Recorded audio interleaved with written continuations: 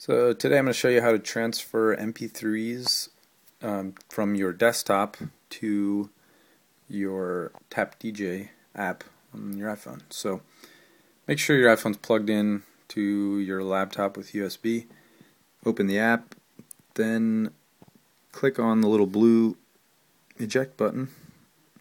You'll see a tab that says Uploads. Just click on that.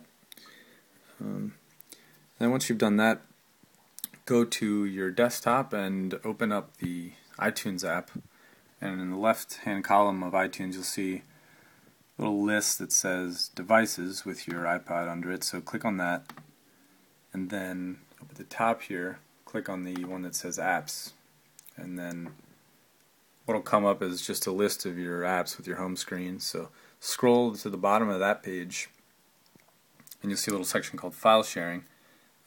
Find the Tap DJ app in that apps list and just click on it, and then now you can just get some MP3s. I've got a few selected here, and you can pretty much just drag them right into this list.